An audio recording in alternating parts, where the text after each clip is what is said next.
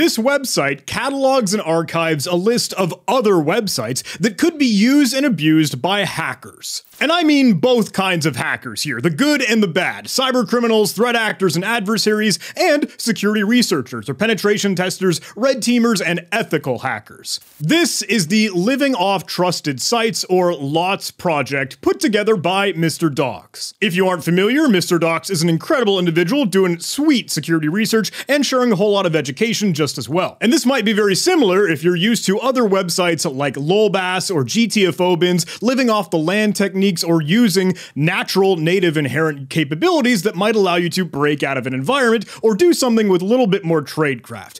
In this case, Living Off Trusted Sites is all about using legitimate domains and websites when performing phishing or exfiltration or command and control ultimately, and download potential tools to evade detections. In most cases, a lot of these websites are not going to be on a deny list or filtered by an internet filter. So these are options that could be used to, hey, take advantage of a trusted site. And here's an example, right? Let's dig into filetransfer.io. See, that has a couple options for potentially phishing, downloading things, maybe offering a capability for exfiltration. Say, oh, they just upload malicious files and use that as a link. Well, maybe that's a little bit more trusted. Hey, maybe folks might be familiar with that service, usually used for genuine good purposes, or exfiltration. Hey, just putting data back and forth as needed, or downloading files, or anything. Now, with all that context out of the way, I do want to say, look, yeah, we could probably make the claim, and you could argue that any sort of website could be used as command and control. You could make anything a C2 server or C2 framework if you really wanted to. My good friend made a command and control out of the Jackbox video game, like you play on your phone, and it's all WebSockets back and forth. Let's turn that into a C2. But I think a common conversation is how can we use like software-focused services, things that are related to coding and development and oftentimes security research and tech. How can that be used and abused? And we've seen it a little bit kind of in the current days here that GitHub as an option, and it's literally like the top listing results here on the Living Off Trusted Sites website. We've got github.com and raw.githubuser.com. We could take a look at both of these, but obviously, look, you host files or code or anything up on GitHub, well, maybe that could be used as some potential communication with a target endpoint or victim in a command and control sense. I think that raw.githubusercontent.com is especially noted for command and control, and noting that, look, malware has been seen using this, and there are a couple other ways that this could be done. It might not strictly be just uploading, adding, or making changes inside of a repository. There might be other tricks that are possible with GitHub. In this video, we're going to chat about it, but before we do, please let me say, look, the only way that I can get out free educational videos just like these as frequently as I do is with the help of some sponsorship. So please allow me to tell you about the sponsor of today's video, Keeper Security. I gotta be honest, I look for the most secure solutions on the market. Every organization, even my own, needs to secure passwords, credentials, secrets, and connections, all to reduce the risk of cyber attacks. And Keeper Security offers a privileged access management solution to deliver enterprise-grade protection all in one unified platform. Their PAM solution enables your business to have complete visibility, security, control, and reporting across every user on every device, so even a small IT team can manage and protect their environment. Keeper integrates with infrastructure and identity access management stacks and works out of the box with your other technologies for password rotation, passwordless authentication, SIEM, CI/CD, and so much more. It fits right into your organization without the hassle of deployment and maintenance. Keeper PAM is purpose-built to protect perimeterless and multi-cloud environments with the features and functionality that your organization needs. I've seen Keeper personally at tons of different cybersecurity events, and I've gotten a chance to chat with their partners. Seriously, it is always high praise and proven success with their platform. With over 275,000 5-star ratings in app stores, users rave about Keeper. With Keeper, you can keep your users, your data, and your environment secure. Learn more today and sign up for a demo with my link below in the video description, jh.live/Keeper. Huge thanks to Keeper for sponsoring this video. Okay, getting back to it, I'm over here on github.com. I could log in, hey, sign into my account, and then navigate around to look at other repositories. Let's say, just for the sake of example, let's dig into one user and their repositories. This is Gus Rodri. He is a fictional, fake character that I created for one of the OSINT challenges, or open source intelligence tasks, from NomCon CTF in a previous year event. Hey, and by the way, NomCon 2024 is coming up this May. If you'd like to play the Capture the Flag challenge that I'm hosting, that is May 23rd to the 25th. Hope to see you there. Sign up on the scoreboard. I'll give you more details as we're getting closer to the date. Anyway, say that I were to go visit one of these public repositories. Let's go to Gus and his development project, whatever, I don't know, some random stuff here. But if I were to go create an issue, I could potentially just start a new issue, right? Hey, have a input box, have some text, have something where I don't know, could just put in anything here, because the gimmick is that this is all temporary and ephemeral. We're not actually going to create an image, but we're going to use some of the features and functionality that's presented here. Because I'm not sure if you're familiar, but say you're creating like a readme.md file for the front-facing documentation of your new repository or project. If you wanted to add images there, you could try to upload it, host it, have it available on the internet so that it could be included inside of the README. Now, there's a little trick with GitHub where if you were to actually try to upload a file or drag and drop something into an issue box, or the kind of comment that you might create or anything that you'll supply to type that in, it will automatically upload it to GitHub and give you a publicly browsable URL based out of that repository. Now here's the thing, what's to stop me from trying to drag and drop or upload a file into someone else's repository? Is that totally possible? Well, let's try it. I'll go ahead and over to my desktop, just create a new, I don't know, text document, that's fine. We'll call this hello world.txt, fine by me. Let me open that up real quick. Let's say, ha ha ha, hacked from John. LOL, please subscribe. Haha, cutesy, Dumbo fun. Now here's the kicker. I don't need to enter anything in for this issue. I just simply need to drag this into the GitHub issue and it will upload it and then grant me with a new URL. And that is just the file that I could then access. Let me see if I can go open it in a new tab. Open up a new tab, paste that in, and okay, now it starts to download.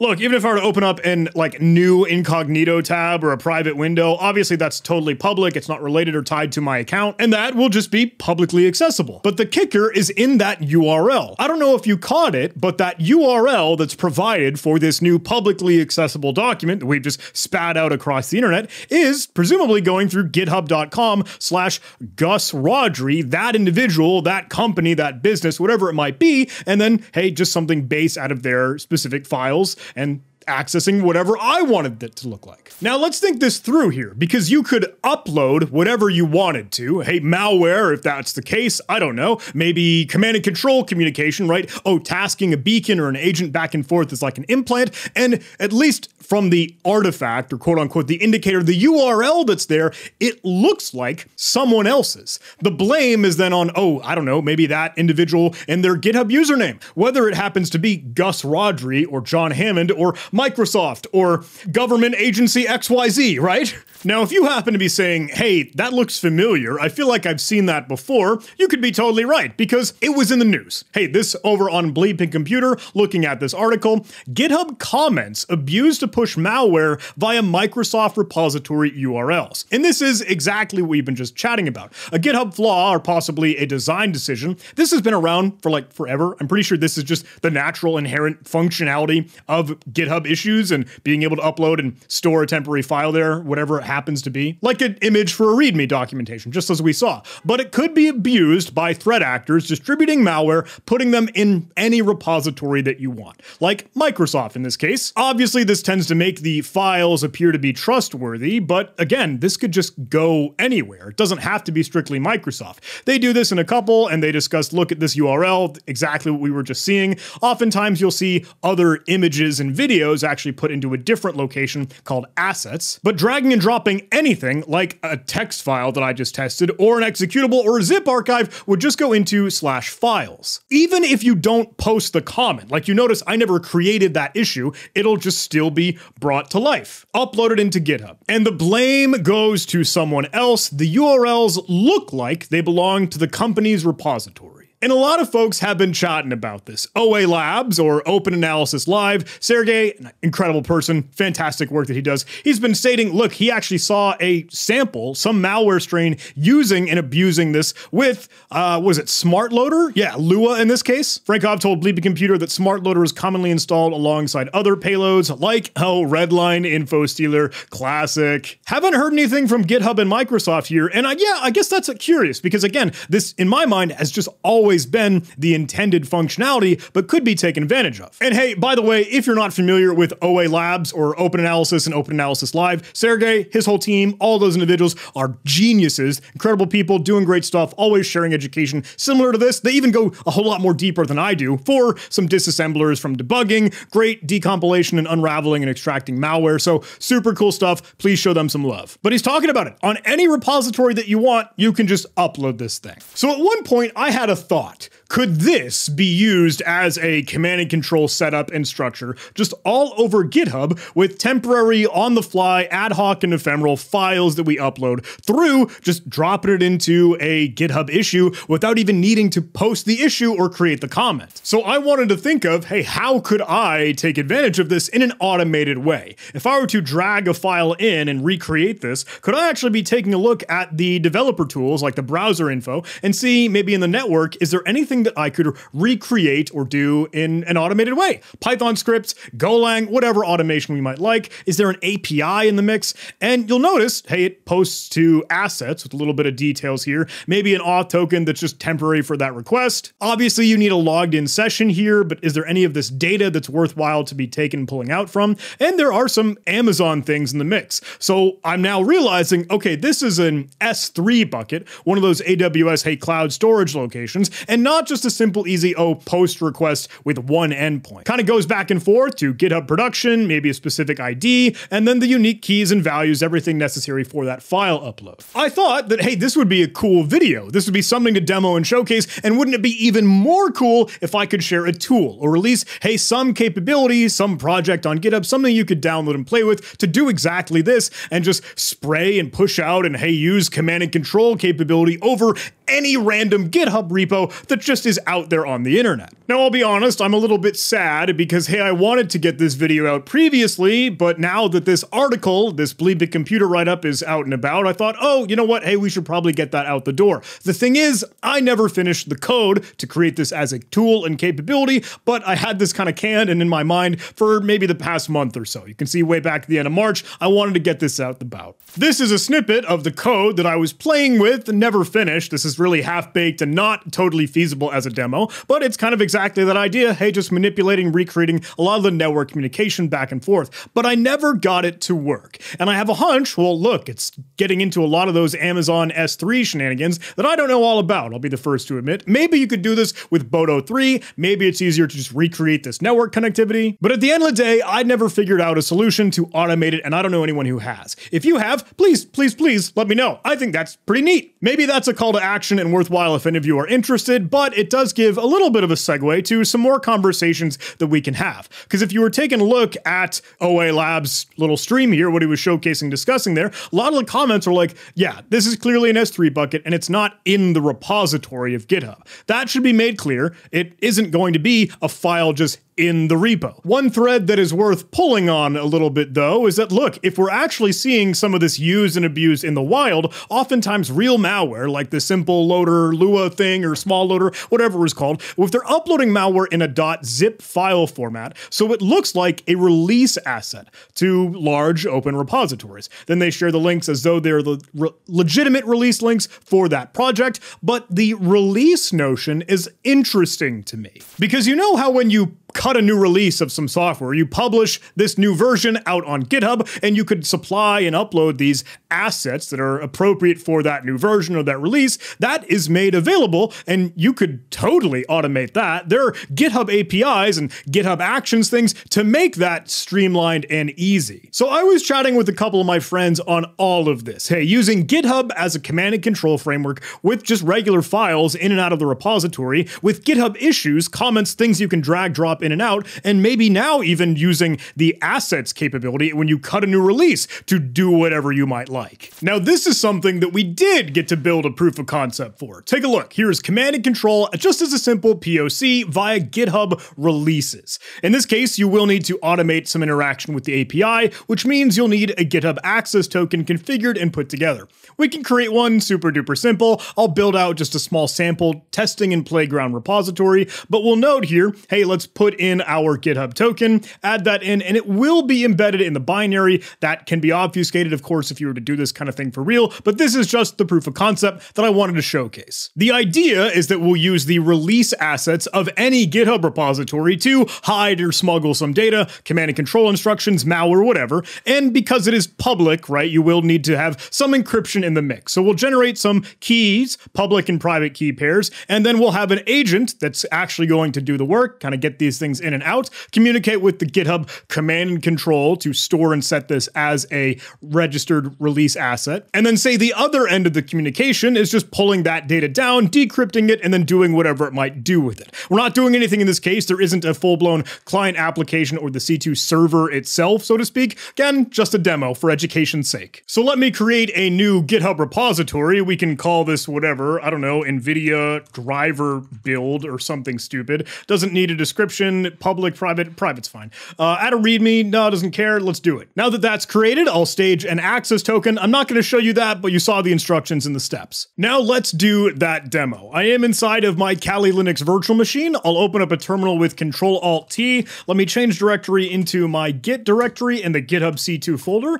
I do have this cloned and downloaded, and I have created just that GitHub GH token, so that's present in the environment. Now, I will go ahead and just generate the encryption keys. Oh, we'll mark that as executable. Appreciate that. How about now? Will you work for me? Looking good. Now, bear with me for just a sec. We're gonna have to kind of, hey, press the I believe button and say, look, for the sake of showcase, we'll have our implants and command and control instructions. I don't know, maybe some malware sample or the payload that we'd like here. I could spit that together like run local sam dump or something. I don't know, simulating that idea. Now back in our sandbox repository, I have just added a README file, so there's some content there because ultimately we need to create a release, something to start with so that our agent and our proof of concept can work with this. We will create a tag, I don't know, just call this our release, something for creation's sake, and then it doesn't really matter, oh, what the title is. Yeah, build release, NVIDIA anything. This is just for the sake of showcase, so let me publish that release, and that is staged and set for us, but now we could manipulate and add these assets with our proof of concept tooling. I'll put these side by side, and now I'll use our GitHub C2 agent, where I can supply, with the arguments that we configured for this,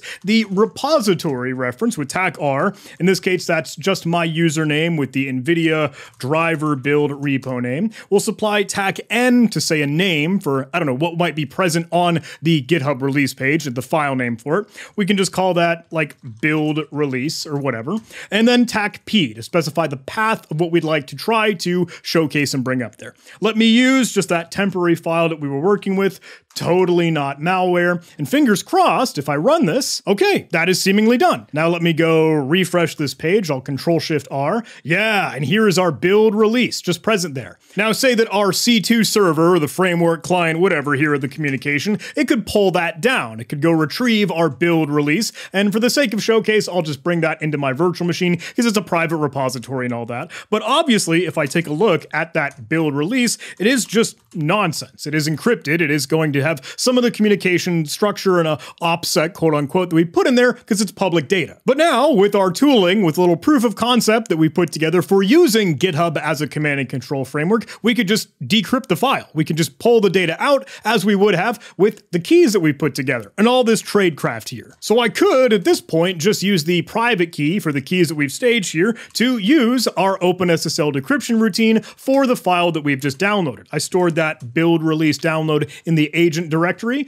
We'll use the private key that we have and we'll decrypt this out to our out file. How about that? And I'll hit enter on this, fingers crossed. Now I have my out file created, and taking a look, this should just be our totally not malware.txt. In this case, I think it's staged as a zip file. Yeah, so we could unzip that. And there you have it. At the very least, the idea for command and control over GitHub. And I gotta say, there were a whole lot of options here. Like we were talking originally about, oh, you know, files that just go back and forth on a repository. And then look, hey, just actually using the issues and the comments that could create a new file upload that could go back and forth over the assets and those locations, URLs that look like they're someone else's repository. But even then, if we use the releases and release assets, that is very sneaky. Because once again, we could use anyone else's repository, fork it from there, and doing this as a GitHub release, just cutting new software and new versioning, look, the only thing that even slightly indicates that something might be amiss, something's afoot, there are some shenanigans here in tradecraft, is just simply the timestamp, if it happens to be communicating rapidly as C2 might. Everything else looks completely normal and just the same as it always would for any sort of release. If anything, look, all that I wanted to showcase in this video is that there are multiple ways we could do some sneaky tricks with using GitHub as a command and control framework. You can do that for tons of other websites, but as this one was a little bit in the limelight, you know what? I think maybe there's still more to chat about just as well. With that, thank you so much for watching. Hope you enjoyed this video. Please do all those YouTube algorithm things, like, comment, subscribe, and hey, please show some love to our sponsors. Keeper Security, link in the video description. I'll see you in the next video.